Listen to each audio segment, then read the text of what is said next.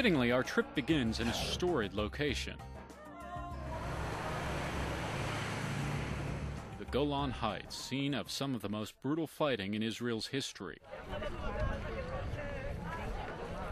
Here, in the northern corner of the country, Israel defended her borders, fighting back Syrian troops and tanks in the bloody Yom Kippur War. Calm now. Israelis are always on edge, always on guard, always ready. It's part of their national character. Everyone wants a piece of this rock, the old city of Jerusalem in Israel. With compulsory military service, seeing teens lugging machine guns around is not uncommon. Signs of war are everywhere. Amidst this atmosphere, an ancient tradition still flourishes, the kibbutz, a kind of communal outpost on contested land. They came here with really some sort of a pioneer idea in their head to flourish the land and you know, create something out of nothing.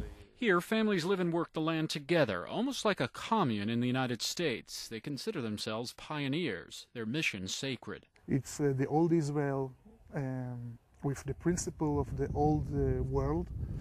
This is one way. On second is people that know how to work and know how to change.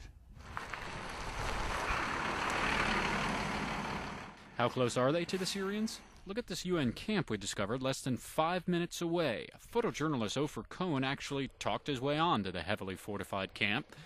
But when leaving, we ran into, or over, something nasty, bringing our trip to an abrupt halt.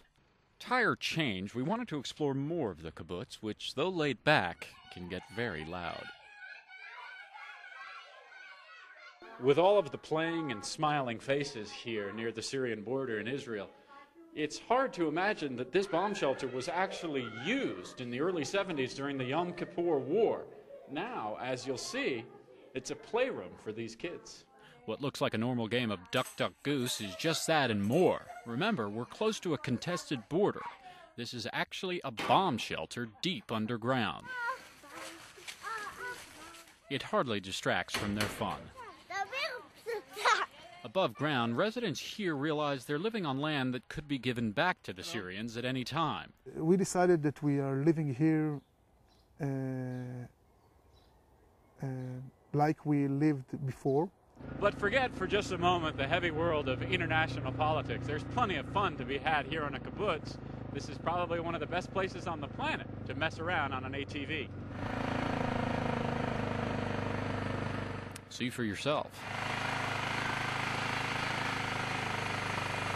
As our visit continued, we were soon reminded of where we were, a part of the world that loves to laugh and smile, but is also always under guard and ready for conflict. In Israel, in high definition, Benno Schmidt, VOOM, HD News.